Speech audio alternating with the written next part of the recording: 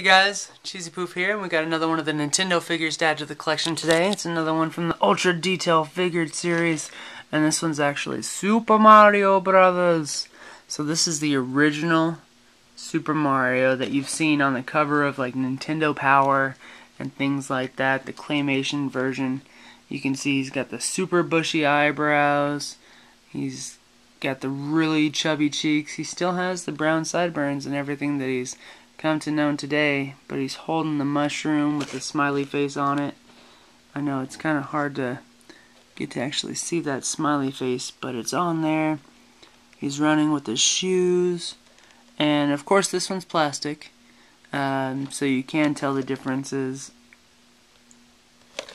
from that old claymation version, but I thought they were supposed to make it look exactly like that claymation style, because I feel like you look at them on there, that's all I see is claymation, but of course this is that hard plastic detailing, and it's still like a good 3+ inches tall though, which is pretty awesome.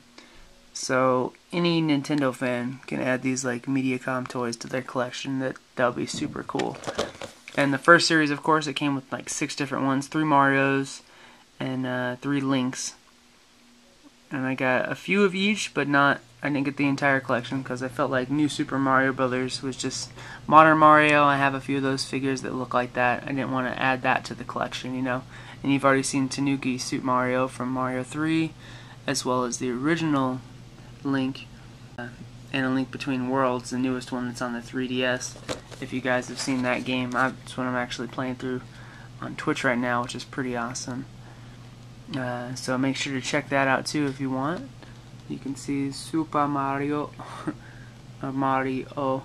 But that's it for this time. Hope you guys enjoyed, and I'll see you later.